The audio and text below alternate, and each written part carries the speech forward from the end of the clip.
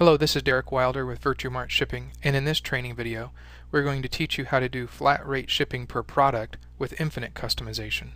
So the first thing we need to do is log into the back end of Joomla. Then hover over Components and click Virtuemart. Now select Shop and Virtuemart Shipping. Notice, based on the last training video, we still have $5 for base shipping charge and $1 for each additional charge for multiples of the same product for HO1. HO1 is a nice saw. However, also notice that under multiple quantity ranges we have it disabled. We need to enable this. So in the configuration row, click Edit. Now down here where it says Apply Multiple Quantity Ranges, select Enabled and click Update. Now this will allow you to click on Add Multi-Range right here under the Multiple Quantity Range column. So we'll click on that.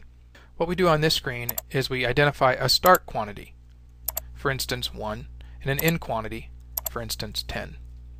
And then add a shipping amount for that quantity range. We will say $10. What this means is that anyone that purchases between 1 and 10 nice saws will get charged a flat rate shipping of $10 for that purchase. Click Add. And here you will see a summary of what we've done here at the top. So we will add another quantity range. From 11 to 20, we'll say $20. And then click Add. What this is saying is that if they buy 15 nice saws, they're going to get a flat rate charge of $20. If they purchase any quantity between 11 and 20 for the SKU H01, they're going to be charged $20 flat rate shipping. Now click back. What we will do now is go to the front end. On the front end we will click Nice Saw. Here we will add 6 nice saws to the cart. Click Show Cart. And here we will notice that since we've purchased between 1 and 10 nice saws, the flat rate shipping is $10. However, if we change this to 15 and update, the flat rate shipping changes to $20.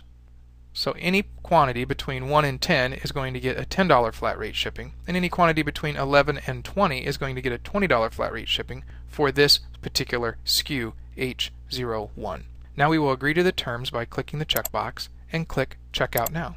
And you will notice that the $20 is still here in the shipping rate. Now all the purchaser needs to do is click Confirm Purchase to finish the transaction.